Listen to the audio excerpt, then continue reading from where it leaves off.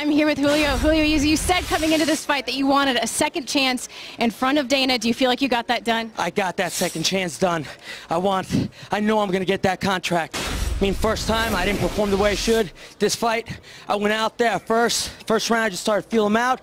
Then, once I saw what he had, I let my hands go, and you know what?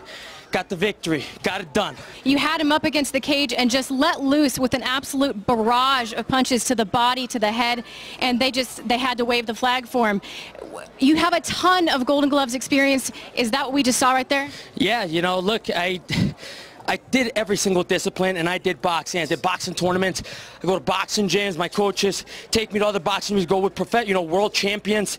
And once I got it there, he was throwing his hands. I felt them out. After that, I was like, I got this. I feel good. I felt great coming here.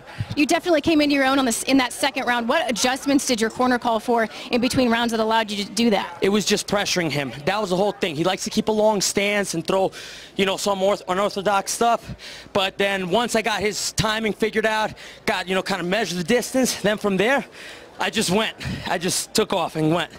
Congratulations on a beautiful finish. So 5 in a row for you. Thank you. Guys, back to you. Don't forget that contract. Give me that contract, baby. Join my teammates.